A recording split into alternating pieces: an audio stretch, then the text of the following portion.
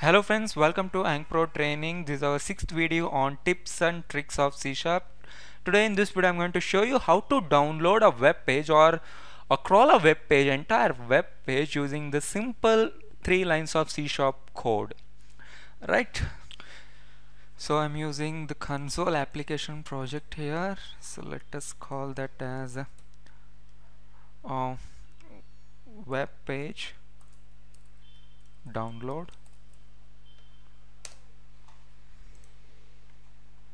Right, so here now I'm going to show you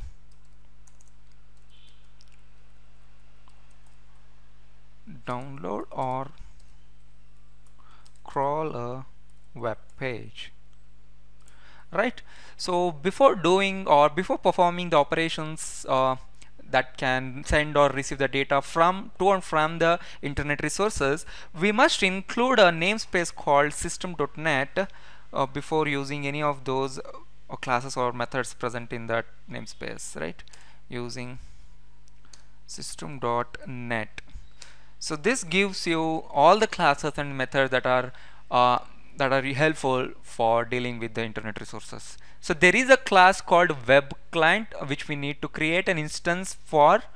By doing so, it gives you all the methods that can be used to send and receive the data to or from the internet resources or internet servers.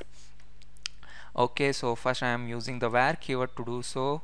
Where say client, so it is simple variable name. Now I am using, so now I'm creating the instance of class called WebClient, and now I can use this variable. And there is a method called download string. So where is that? Yes, here it is. So this will download the entire web page specified here. Here we are going to specify the URL of the web page, and it's going to download or retrieve the entire information present on the web page as the string format. So here I'll say http.ankpro.com. So this should be a valid web page present on the internet, and now I'm going to store it in a variable called text, which is a text format returned by this function. And now I'm going to print that out on the console window. Text, right? So let me run this, Control F5. So here it is. So this is the entire web page of the specified URL, right? Can you see the entire HTML page starting from the doc type HTML? So I've got body tags inside, got too many divs, all the divs until /HTML, right?